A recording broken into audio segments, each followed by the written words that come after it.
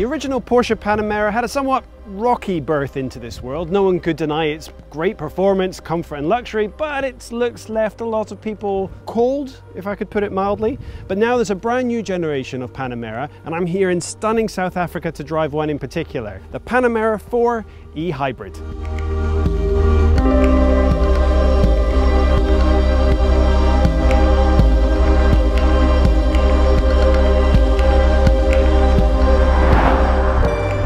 Now for this new Panamera, Porsche hasn't just given it a nip and a tuck, a facelift and a little bit of an update. No, they've thrown away the entire old car and started again from scratch. This car is built on a whole new platform. The same platform is going to be shared by all of the Panamera types and will in fact be shipped out to some other manufacturers for use. In particular, we heard Bentley.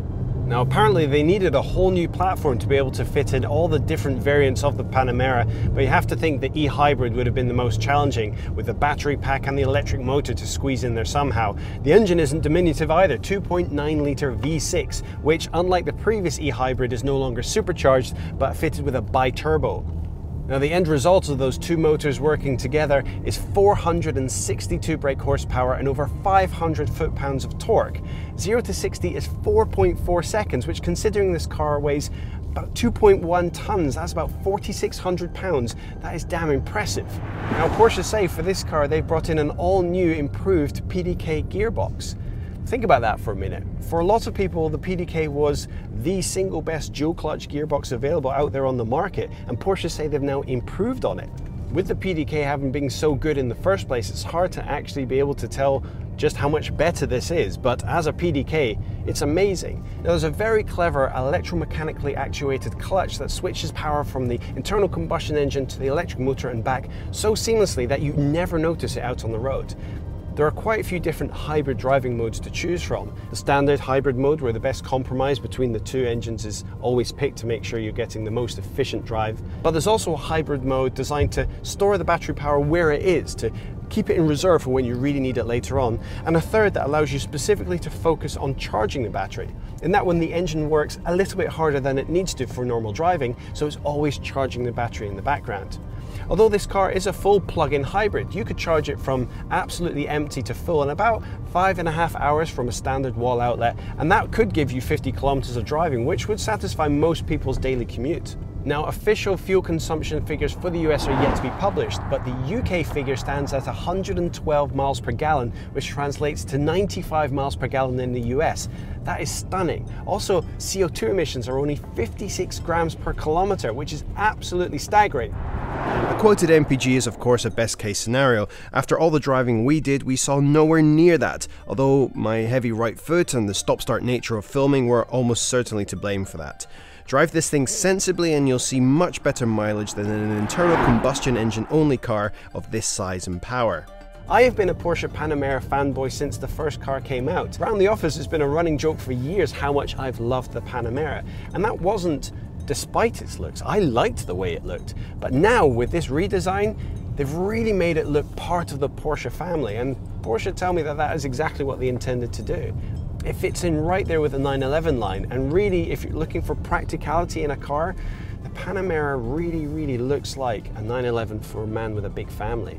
For me though, the Panamera really is a GT car, a car designed to drive extremely long distances in supreme comfort, and this car delivers that in spades. Not just for the driver, but all of the back seats are fully laid out in the same leather as the front and an amazing rear entertainment system. It comes with two detachable 10.1-inch tablets in the rear, which run a Porsche skinned version of Android. It has all the apps you might want to put on an Android tablet. It can also view the speedometer and the G-meter and control the climate control and view the map for the navigation.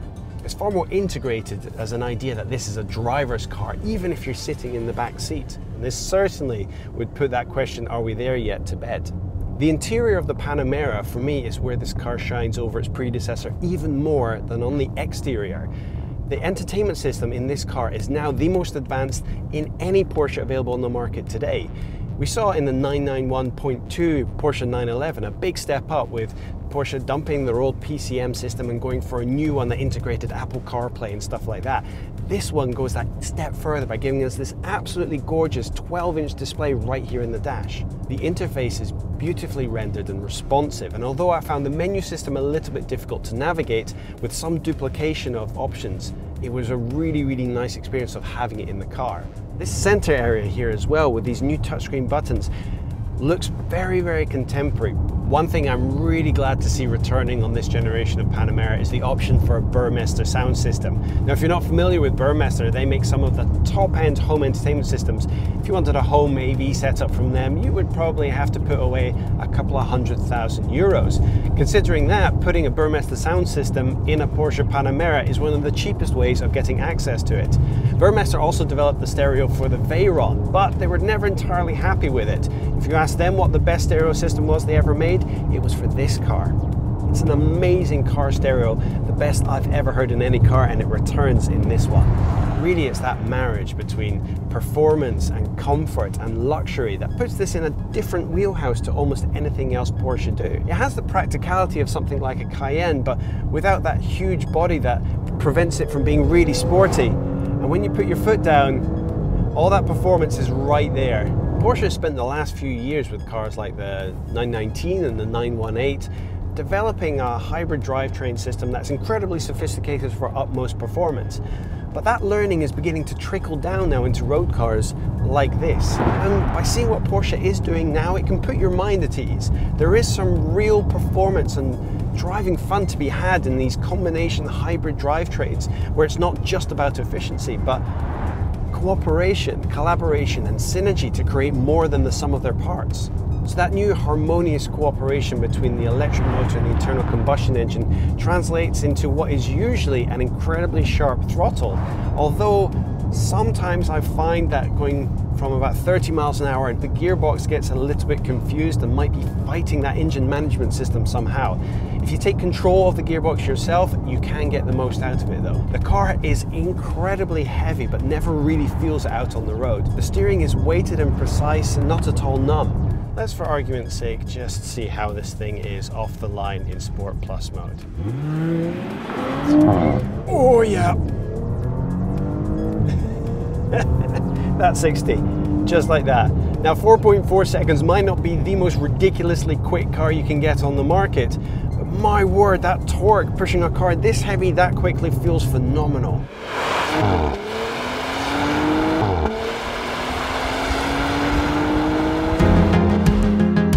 All this hybrid power and tech-lined interior starts at around $95,000 but can go way north of that with options, which cost-wise puts this in the same ballpark as the higher-end Tesla Model S. As a plug-in hybrid though, the Panamera will appeal to those who have a desire to drive somewhat environmentally conscientiously, but for whom the idea of going fully electric just doesn't work. The e-hybrid has more power than entry-level Panameras, but will fall short of the top-of-the-line Panamera Turbo. The hybrid drivetrain also makes this slightly less dynamic to drive, even if that electric engine does make pulling away at lights a thrill. If you have decided that you are in the market for one of the Panamera models, then you'd have to be fully committed to the idea of hybrid driving to want to pick this over an alternative version. The second generation Porsche Panamera has addressed a lot of the issues that people had with the first one and added so much more on top. This new exterior styling plus great in-car tech added to a couple of years worth of great innovation in hybrid technology make this an incredible package out on the road. Now the e-hybrid might not necessarily be my favorite Panamera, but this just might be my favorite hybrid.